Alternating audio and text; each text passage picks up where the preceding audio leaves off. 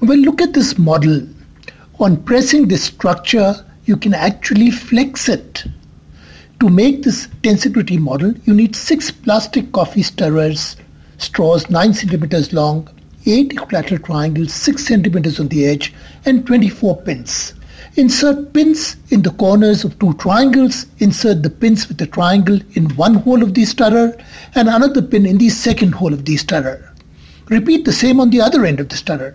Make 2 such assemblies with 8 triangles. Add another 2 stirrers as shown. Now assemble the 2 separate pieces by inserting the pins from the triangles into the stirrer holes.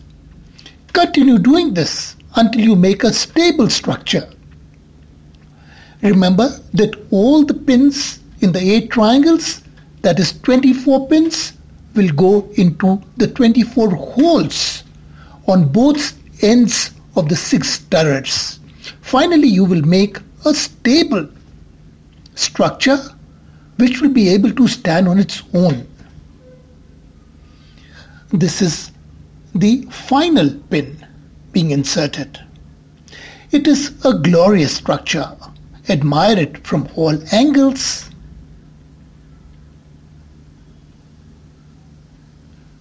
On pressing the structure with 2 fingers, it will transform into another structure.